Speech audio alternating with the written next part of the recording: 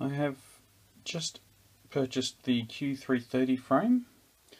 I like the simplicity of it, basically 4 arms, 2 frames with plate for power, which is nice.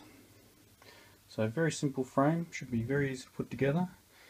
And the 330, though these mounts are quite small, so I was going to use this style of motor, the 1400 kV Turnigy, but this frame's probably more suited to the 2204 type motor, the smaller motor frame. This is my existing 330. It's quite the unit. So when I've built the frame up, we'll have a quick compare.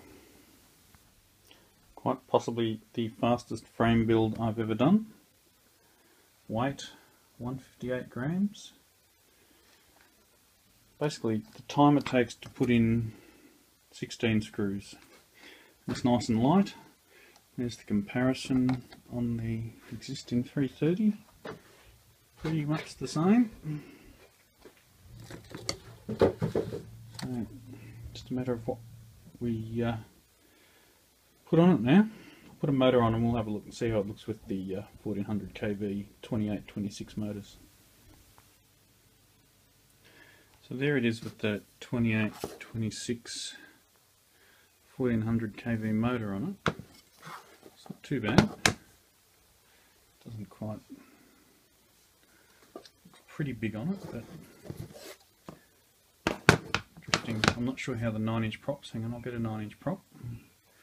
Just see how far across here it goes on this frame. With this one, of course, it's a proper X, so the 9-inch props just miss each other all the way around and miss. But because this one's offset, it may not work. So here's your standard 9-inch prop. That's not looking too flash, is it? You're right though, if we can, once the spinner goes on top there, it'll raise it up probably above the flight controller. Use a KK2 Mini on this most likely. And we'll see. I'll have to go to an 8-inch prop or a 7-inch prop. Just while I'm talking about new builds, look at this. Gone to the dark side. My first plane, heard some good reports on the Bixler. So I'm going to give that a try. And there it is with the 1806 motor, which seems a better fit, but boy, there's not a lot of room there between the 6-inch prop and the frame. So, not sure about that one. I think I'll be going with the bigger motors.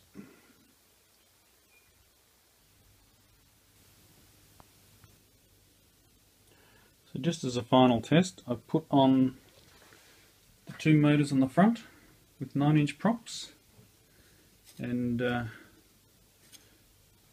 no, definite no. So 8-inch props it is. I haven't used 8-inch props before, so time to get me some of them, and I'll build this up and show that next time. Thanks for watching. Hope this has been helpful.